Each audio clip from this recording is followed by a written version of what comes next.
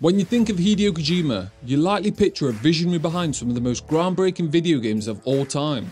But what if we told you that Kojima, the mastermind behind the likes of Metal Gear Solid and Death Stranding, is also one of the biggest fans of Bring Me the Horizon, the genre-defying British rock band? The connection between the iconic game developer and the band goes far deeper than mere admiration. It's a creative synergy that has resulted in some unforgettable collaborations, showing that Kojima's love for music is as strong as his love for gaming.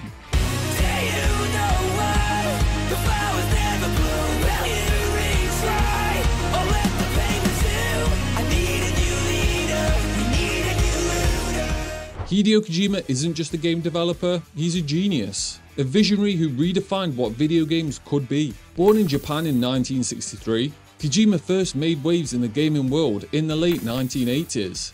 However, it wasn't until 1998's Metal Gear Solid on the PlayStation that he truly cemented his place as a revolutionary force in the industry. Kojima's genius lies in his ability to blend cinematic storytelling with complex gameplay mechanics, effectively turning his video games into an art form. Metal Gear Solid wasn't just a game, it was a statement. Kojima introduced the concept of stealth gameplay, where players were encouraged to avoid conflict rather than engage in it. Beyond mechanics, his narratives were filled with philosophical musings on war, human nature, and technology's role in society, all wrapped up in a web of conspiracy and intrigue.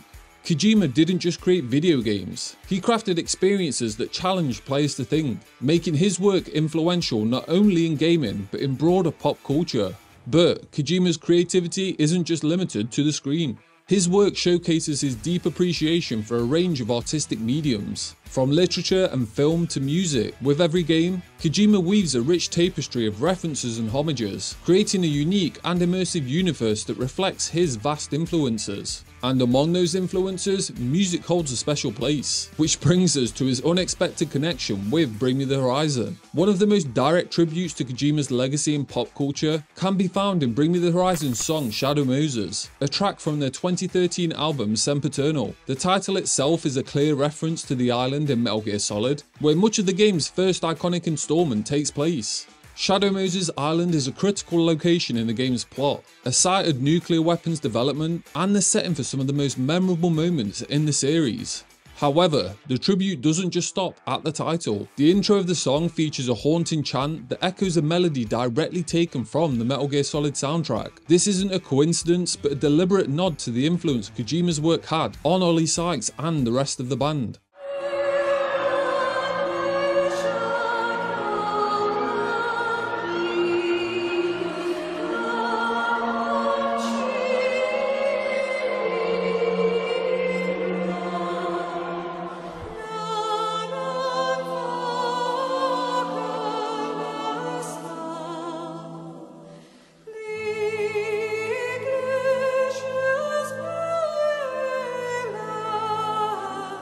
By weaving elements of Kojima's work into their music, Bring Me the Horizon was able to create a crossover moment that resonated deeply with fans of both the band and the game. Shadow Moses is a testament to the way Kojima's art transcends its original medium, inspiring creativity in fields as varied as music and fashion. And Oli Sykes, the iconic frontman of Bring Me the Horizon, has never been shy about his love for video games, and Metal Gear Solid holds a special place in his heart. Growing up as a gamer, Sykes was drawn to Kojima's work for its complexity, mature themes, and groundbreaking mechanics. The world Kojima created resonated with Sykes on a deeper level, influencing not only his personal interests but also the band's creative output.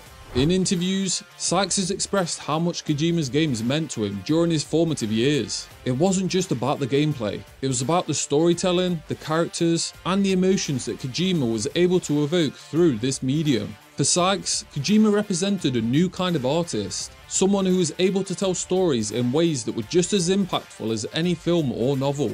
This admiration ultimately led to the creation of Shadow Moses, where Sykes and his bandmates were finally able to pay homage to one of their biggest influences. And Sykes' fandom goes beyond just the music. He's also spoken about how Metal Gear Solid has influenced his life outside of his career, whether it's in the form of tattoos inspired by the game or references in his interviews. Sykes' admiration for Kojima is apparent. This deep connection to the game series has helped forge a bond between Sykes and Kojima, which is one that has only grown stronger over time.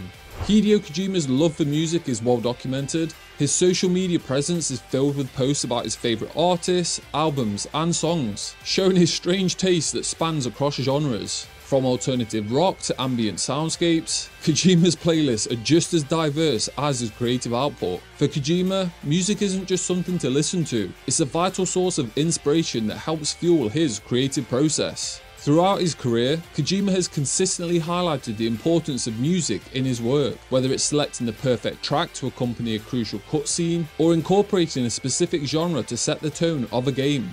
Music always plays a key role in Kojima's storytelling.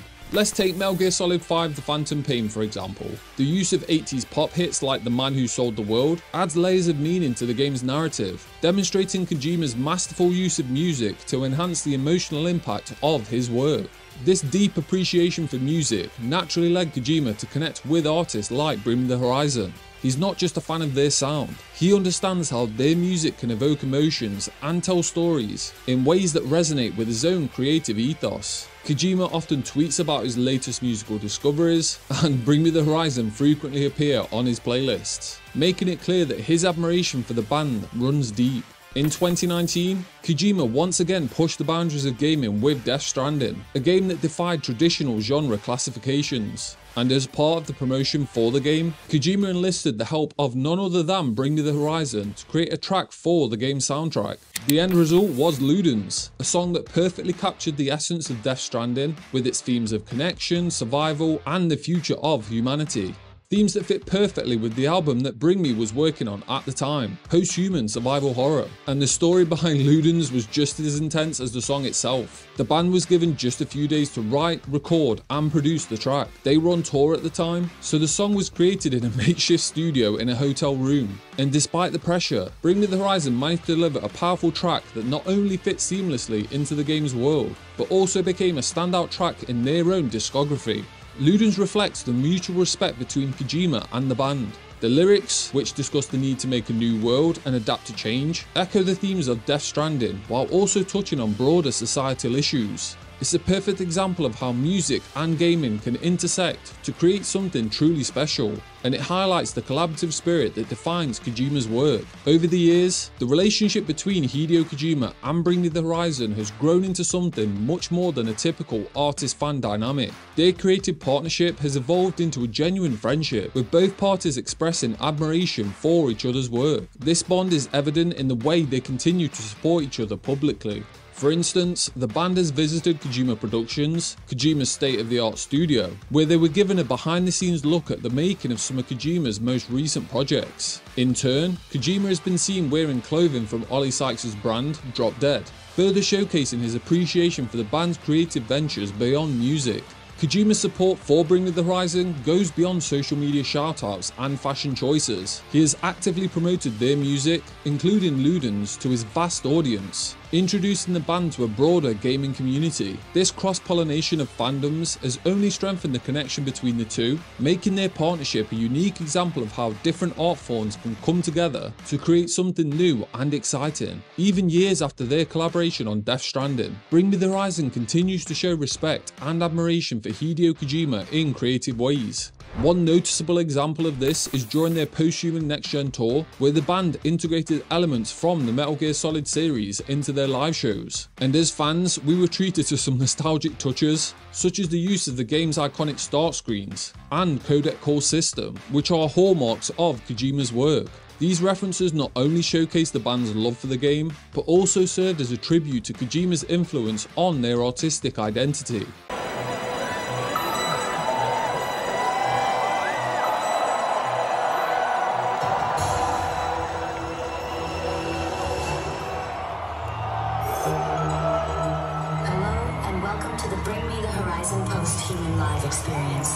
This ongoing homage underscores how deeply Metal Gear Solid has impacted the band's creative journey. The incorporation of these elements into their live performance is a testament just to how much Kojima's work resonates with them, and not just as fans but as artists too, inspired by his vision. By blending these iconic gaming references with their music, Bring Me The Horizon continues to bridge the worlds of gaming and music, offering a unique experience for their fans. And it doesn't seem like they're done there yet, as Kojima continues to push boundaries with his new projects, such as Death Stranding 2. And let's just say there's heavy speculation that another collaboration with Bring Me The Horizon could be on the horizon, pun intended. Given their history and mutual admiration, it wouldn't be surprising if the band contributed another track to Kojima's future works, further solidifying their place in the intersection of music and gaming culture. And if you want to learn more about Bring Me The Horizon, you should check out this video, where I explain how Bring Me The Horizon has changed music forever.